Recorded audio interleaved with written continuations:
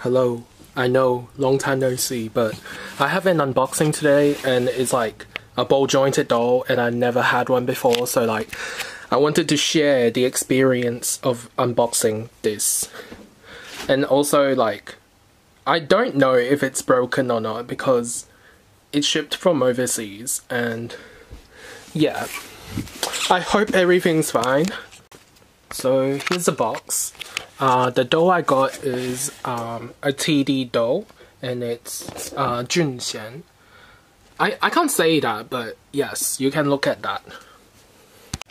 Also, I got this doll on the 23rd, and it's now the 29th, and it's already here. So like, amazing shipping from Taobao, and they only charge like, I think, like maybe $20 shipping. However, the taxes were expensive because like Australian import tax. Let me take the cover off and then I'll film again. I got the whole set with all the clothing, the wigs, the body, and the face up because I can't be bothered getting it to another like artist to get the face up done. So I just got the full set. And like, I swear, no one else does that. I did it because like, it's in stock and yeah. I couldn't be bothered doing stuff. What is this? Okay, I'm already having trouble. I'll be back. So first I'm gonna open the letter with the birth certificate because that is what other people do when they receive their doll. And like, I've already seen unboxings of dolls by this company and I really like the letter, the packaging. It looks really fancy. And like, I'm really new to the doll world, I guess. So I don't know the packaging of like other companies that well, but yeah. Here's the birth certificate if I can get it open. So that's what the official makeup looks like with the wig and the clothing. So those of you in the doll world or familiar with it would know that like most male dolls comes with the 5-piece set, and I did not know that. If I show these, I'm gonna be demonetized, even though I'm not even monetized in the first place, but these are giant. I don't know why, but... So these are the shoes, the boots. I guess they're pretty nice. The eyes are here, and they also give... Are those gloves or something? I don't know. And also a hook. S-hook? I don't know if I'm saying it right, but yes. This brush, comb, that is literally trying to murder me. And I don't know what this is. Oh, that's like the magic eraser. Okay. Here's the clothing. There's also a chain for some reason. I don't know why. This is the wig, I'm assuming. I can't tell. This is another wig for some reason. Maybe that wasn't the wig. And here is the actual doll. Oh, there's actually another package. That is some tack for the eyes and also an eraser. I don't know how to open this and like film with only my hands. I have a tripod, but like I can't be bothered using it. So I'm like holding everything and opening it with one hand. Oh no! Did the cover shift? I don't know. Oh my god. I know this is weird, but like I've never touched like a ball jointed doll before and like it feels weird. And also yeah, it smells like death. Like it smells like paint or like varnish, which I know is toxic. And I'm probably not supposed to smell it. Okay, so I got the doll to sit up. And it's actually gotten pretty hot because I'm in Australia and you know Australian summer is like really warm. Which is probably not good for the doll. And also, this is like, I already heard this, but TD dolls, the joints are really squeaky and like I'm already hearing it. So yeah. Let me take these off. Okay, look at the details on a hand though. It's actually really cool. If my camera would focus. and the lighting is not great.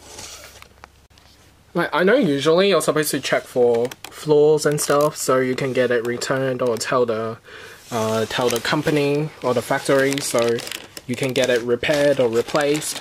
But honestly, I paid $20 for shipping. I'm not complaining.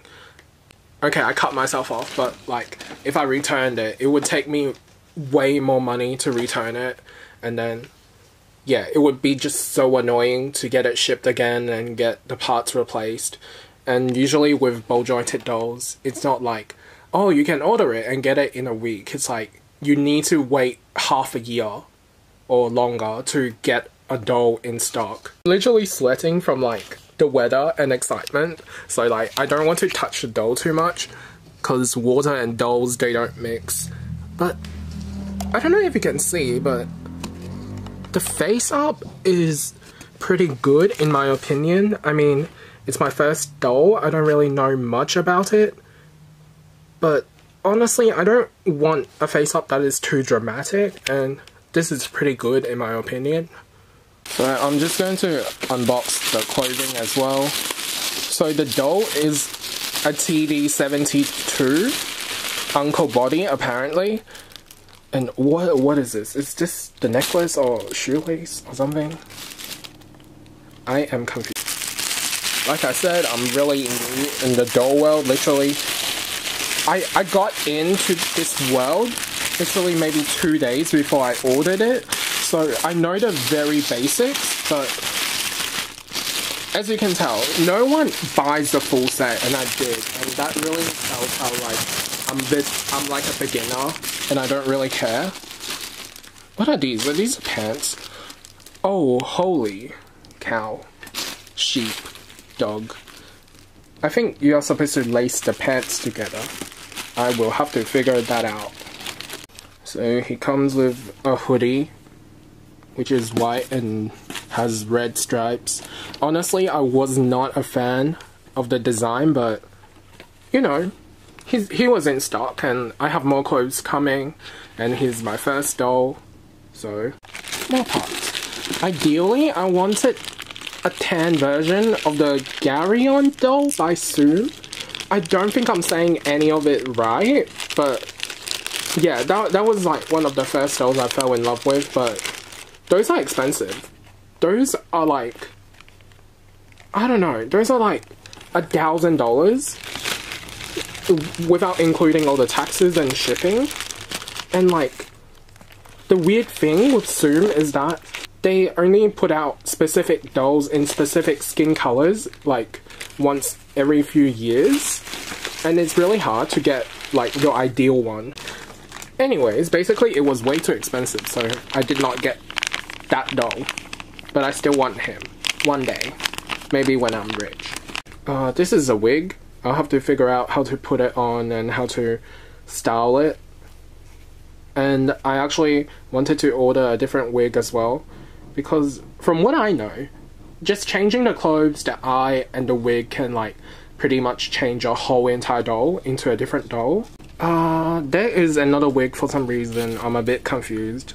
I think the artist in that store already gave it a different face up, so it came with the original wig and also the wig that the artist liked. So I'm gonna go with the lighter one because from what I've read, these dolls, they can stain pretty easily, and then my wig cap is on the way. It's not here yet. And also like, the pants and the shoes are black, so I'm gonna be really careful and only put them on for maybe like 10 minutes, and then I'll take it off until I get a stain-proof suit for the doll, or when I get clothing that's white and will not stain the doll. I just realized they came with gloves, which I should have been using the whole time, and I'll see if they fit me. If it fits, then I'll put it on. Surprise, it fits. It's really stretchy, so yeah. And I'm feeling like 100% safer now, just touching it. Also, it came with a wig cap. I don't know why, but now I don't have to buy one. They gave more eyelashes, I guess in case if I wanted to redo the face up, because you are supposed to do it every 6 months to a year. This is one set of the eyes that the doll came with. I can't remember if these are the original or the artist gave them. I think this one is from the artist. It's not focusing, but I think these ones are the original eyes that I get with the body. So not from the artist that I got the doll from. I think we'll just ignore the 5-piece set. If we really want to see it, then I'll probably have like a private video showing it, but let's not. So because I got an in-stock doll, it's not really the body color or body type I preferred it to be. I mean, the body type, it works. It's a 72, but as you can see, the head is a bit smaller, so ideally it would have gone with a 68.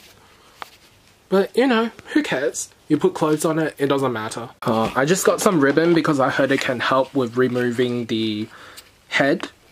So, in the end, I got a stand so I can actually, like, do this without having to film, you know, which might be easier. So, I don't know what I'm supposed to do. So firstly, I might try taking the head off so I can put the clothes on easier. So, firstly, you remove the skull. I am freaking scared. I am pretty sure I wasn't supposed to do that because if I wasn't careful, I would have chipped off the face. Okay, let me put the face somewhere safe. As you can see, there's a hook in here, inside the skull. And usually I see people using a ribbon and then they put it inside the S-hook. This is somehow really hard for me to do. I have no idea why. Probably because I have no experience at all. So they pull it up. They pull up the hook. This is surprisingly hard.